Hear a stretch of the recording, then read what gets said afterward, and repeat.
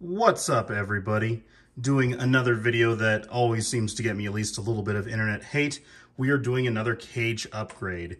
And in fact, this is going to be the final topper of my stack that is my Pituophis stack. So the bulls, pines, gopher snakes. And so this last one is actually going to be Citrus. Citrus is our oldest snake as far as we know. I know I did a standalone video about her, but I actually went through and truly calculated out how old she was, if I am to believe the person we got her from. So and I honestly do not remember what I said in her standalone video, so I do apologize to all the people that watched that.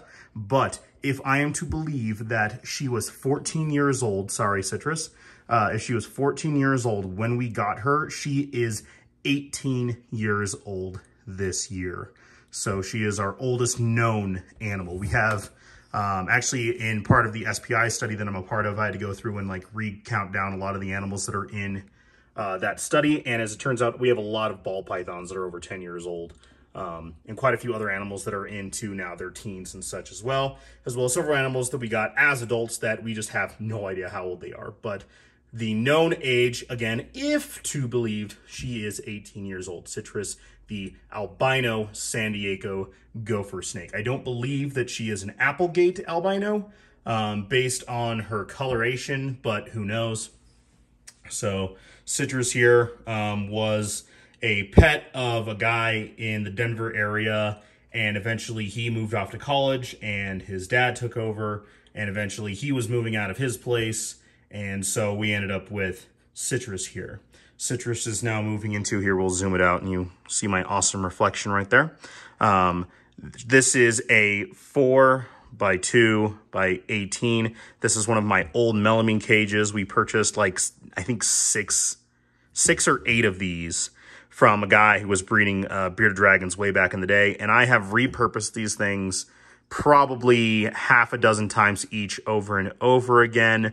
They didn't have sides. They had those like little ports over there that were drilled in, and they had like a bar for an LED light, and then a halogen light, and then a UVB light is how they had it set up. And it was on just newspaper or carpet. And so it was really, really basic. These are melamine cages. These are not meant to last. I have replaced panels on basically every single one of them. I am slowly replacing these with other either like Dubia Zen type cages or other ones as well.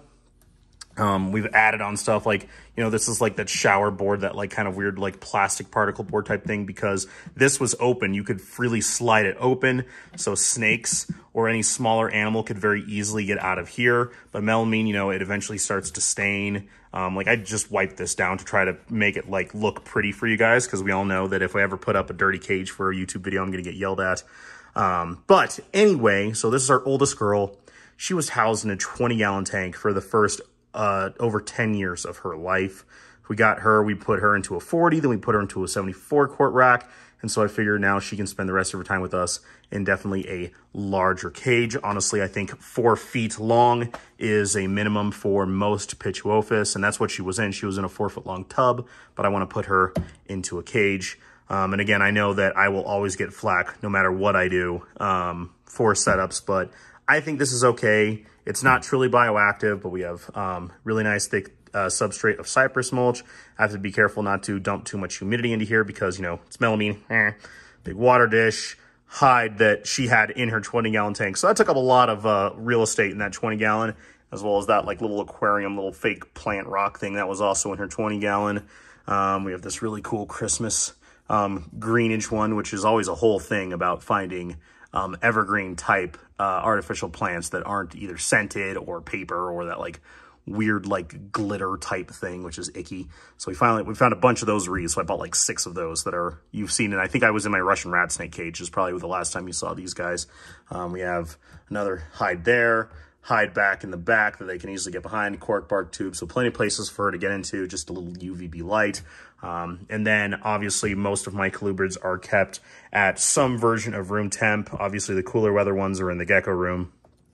And so Citrus, being the San Diego gopher who can take the warmest temps, she is at the top up here to where, you know, heat rises. But again, she's on ambient, so just with that one little light over there is really all she needs. But again, during the hottest parts of the day, as well as the fact that that is the Aussie stack right next to that. And then yes, all of this will definitely just, that's the cat food for the skinks. All of this will be in the Reptile Ranch tour, which yes, I am working on. It's been really windy and really snowy and kind of icky here, as well as still doing a lot of odds and ends. Haven't forgotten about that. I do really appreciate all you guys. I will fulfill my promises on that. So this is definitely the warmer side. Sorry to get away from that little thing. So this is definitely going to be the warmer side of the enclosure for her, because heat will resonate off of that. So she will spend her time basking over here under the little light, as well as the warmer side if she so chooses. So just this fun little cage, just keeping everyone up to date on all of the things. I know that if I had a perfect world, she'd be in like a 5 or a 6 foot enclosure, and she would have a deep area for her to actually go down and get underneath, like essentially putting in like a subfloor or like a tub that could be entirely buried down for her to get down and underneath.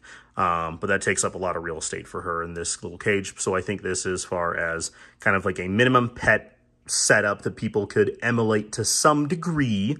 Not saying this is the only way, as I would hopefully I've made myself pretty clear about that if you decided you want to choose to do something similar to this, I think this is a decent setup for a San Diego Gopher snake, she's absolutely just a wonderful little animal. So hopefully you guys enjoyed today's video, as well as not only getting a little bit of an update from me, seeing Citrus, this really cool girl, our old lady who's just an absolutely amazing sweetheart, part of a really great group of pet reptiles.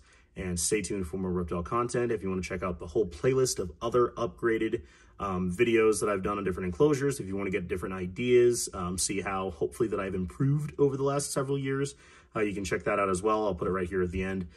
Please like, subscribe, share with all of your friends. Hope everyone is having a great day, and we will check you next time.